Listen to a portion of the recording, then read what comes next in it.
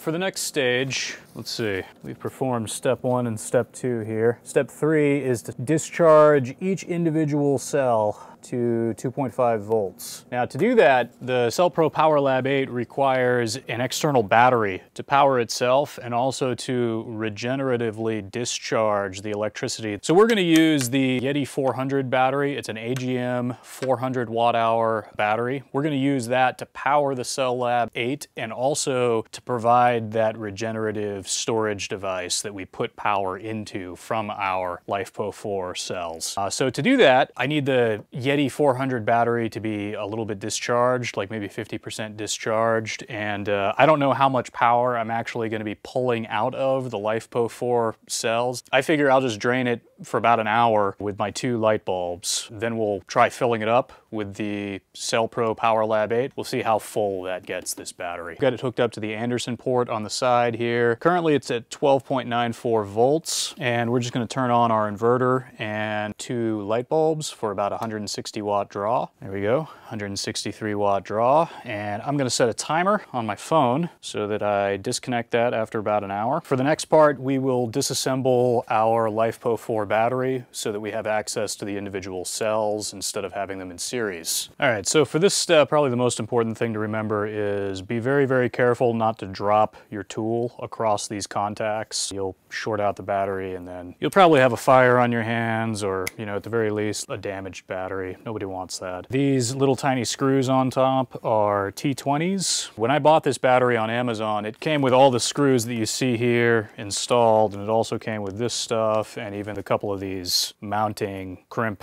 plates that I'm going to use for 4/0 4/0 wire. So this is a T20, and we're just going to remove all of these screws so that we have access to the individual cells.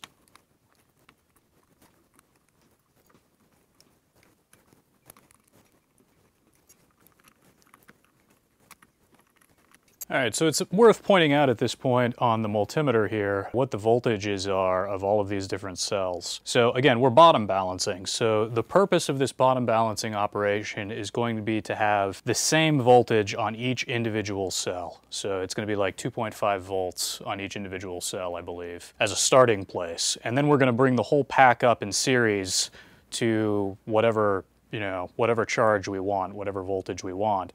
And then we'll know that we have exactly the same capacity in each individual cell, right? So if we take a look at this cell right here, 3.074 volts. This one, 3.070 volts. This one, 3.1 volts. This one, 3.057 volts. This is the factory charge, and I've just brought the whole pack down as a unit to 12 volts. You can see that on the factory charge, these are not balanced, so the voltages are not the same on each individual cell when you bring the pack as a whole down to 12 volts. So that's what we're gonna fix. You could probably try to do this manually with like a light bulb or something on each individual cell, but it would be tedious and you'd have to be extremely careful, so that's why we're gonna use the CellPro PowerLab 8, because it's an automated solution, and once you get down to really low voltages, you have to be very careful because the voltage fall off is like, it's like a cliff face once you get down to the lower voltages. So I think it'll fall very quickly from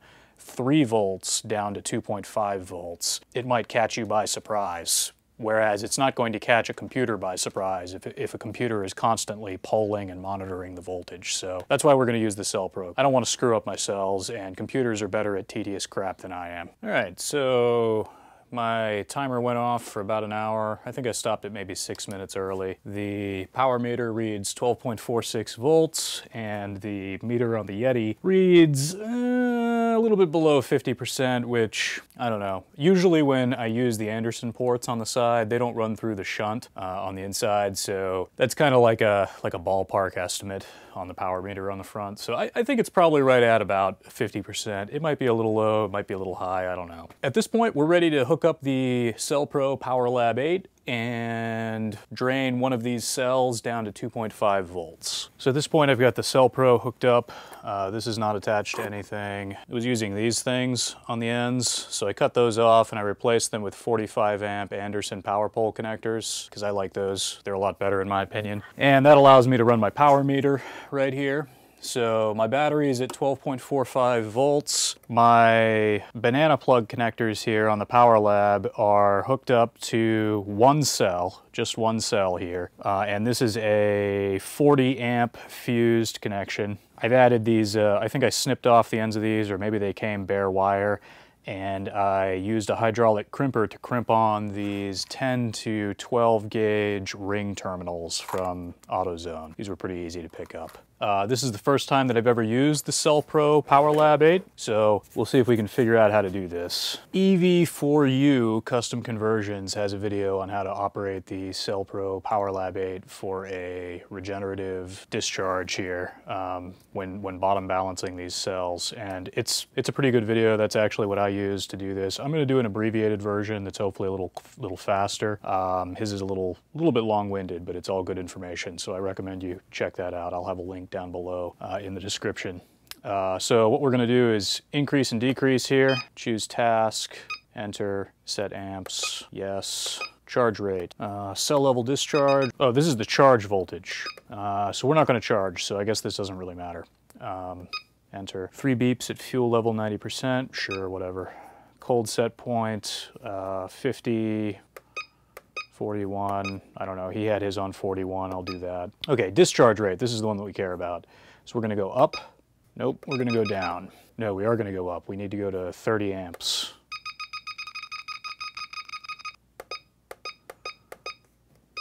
Okay, hit enter. Cell level discharge voltage, okay, this is the one that we care about. We're gonna go down to 2.5 volts. And it loops back around to 4 volts if we go too far, so that's good. Cycles, no cycling, and cycling with charge or discharge. I'm gonna go with discharge, but no cycling, so it doesn't matter. Okay, second step is to do back and enter together, and this will start the discharge. So the EV4U Customs guy uses the LifePO generic high power profile, so we'll use that. Parallel packs, that's a RC thing, no.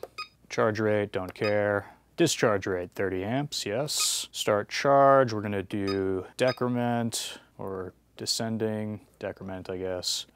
Discharge only, charge only, discharge only. So it apparently won't discharge this into my battery as a regen discharge because my battery is AGM, which is interesting. Actually, I see that regen discharge is off by default, so let's see if we can enable it. So we'll go to charge options, whatever. Battery current limit, battery low cutoff, use regen discharge, yes. Cool.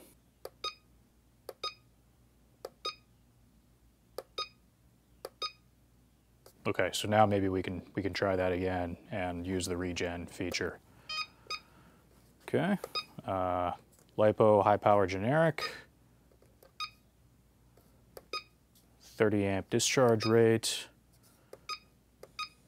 regen discharge. Use banana jacks, those are these. Checking pack, LifePO, regen discharge. So we should hear the fans start up here in a minute. And I should also see wattage going into my battery through my power meter back here. Yeah, we got 47 watts going into the battery now, 44 watts. And the EV4U custom guy said that these wires will start to get hot. I'm noticing a little bit of heat down here at the banana jacks now. All right, anyway, so we're gonna let it do its thing, and the instruction sheet that I made up calls for us to repeat this procedure for each individual cell in the pack to bring it down to 2.5 volts.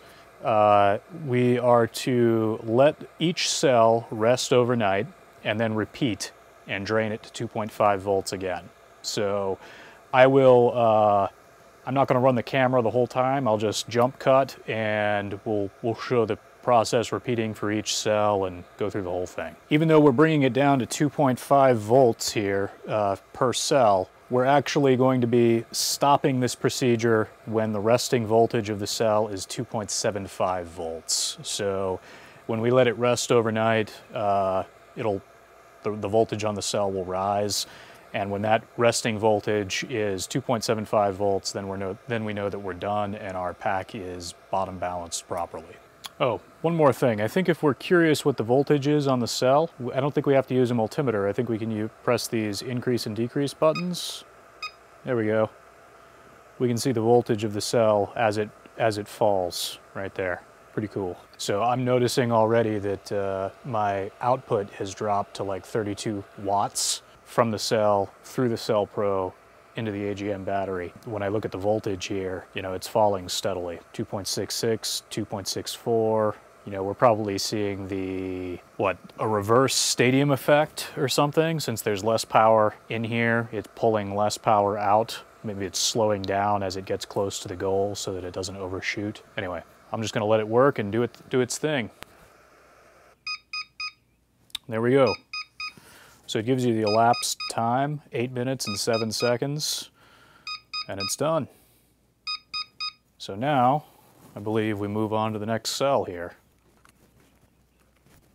Being very careful not to drop my tool across the terminals. All right, do this again. Discharge stopped. Generic high power, no parallel packs. 30 amp discharge rate, regen, use banana jacks, LifePO, there it goes. Starting at 3.08 volts on this one, 09, and I'll let that run. All right, that's my second cell done. This one took 9 minutes and 43 seconds. Let's queue up the third cell. Yeah, those wires are getting hot. They're not incredibly hot though, not a huge deal. And the funny thing is, they're actually hotter down here towards the banana plugs than they are up here at the top. EV4U guy was saying that it was the opposite. I think maybe he has some bad connections near his battery ring terminals or whatever he's using. All right, third cell.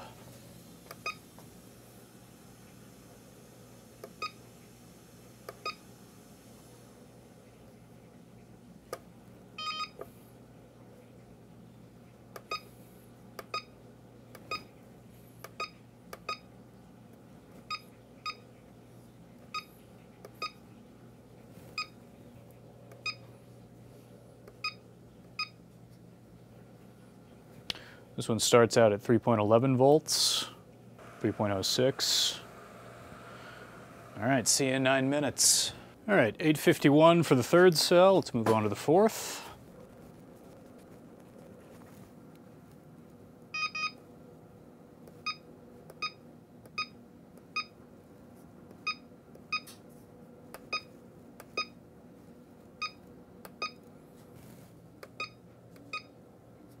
.308.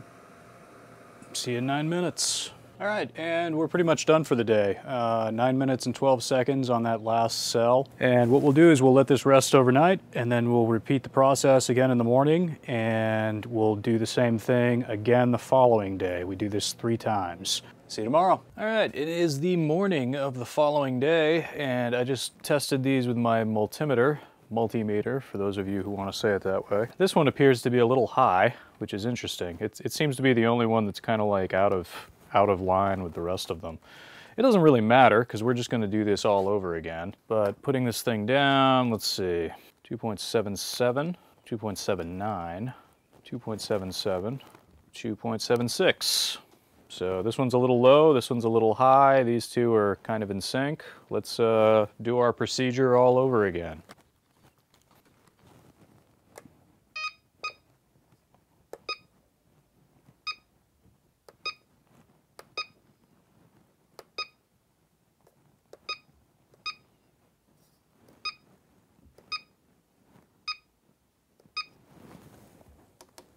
This doesn't put a whole lot of energy back into the goal zero. I think I probably could have stood to only remove a half hour worth of energy, maybe 100 watt hours instead of 200 watt hours.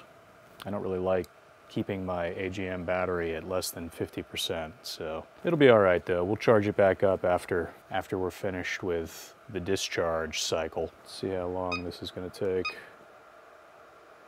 It's at 2.6. 2. Yeah, this is going to be fast today. Just a couple of minutes each. Pack removed after complete. That's interesting. It says 2.6 volts. Okay, let's move on to the other ones. Our goal is to get the resting voltage to 2.75 volts. So, as long as we do that, I think we're fine.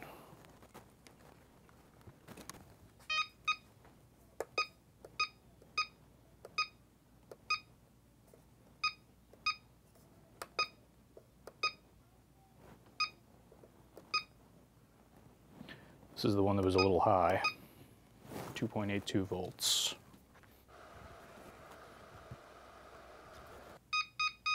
That one worked. Not sure why the other one failed. That's interesting. Wonder if I've got a bad cell.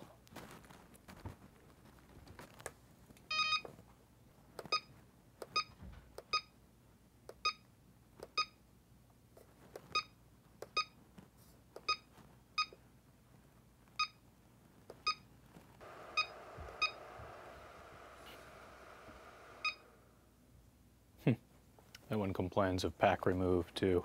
And these were the two that were the closest to balance, so maybe they're just done at this point. Interesting. This could all be automated pretty easily. I don't really understand why manufacturers choose to top balance instead of bottom balance. This could be done fairly quickly at a factory.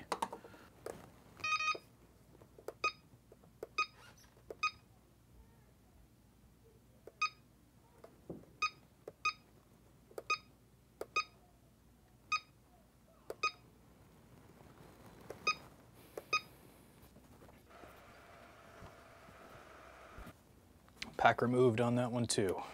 Okay. Well, I guess that's it. We'll do this again tomorrow.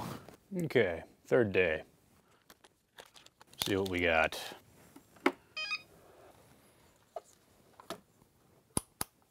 .66, 2.69, 2.68, 2.67. It says stop when the resting voltage is 2.75, so I don't know. I feel like I should probably stop at this point. Yeah, I guess I will stop.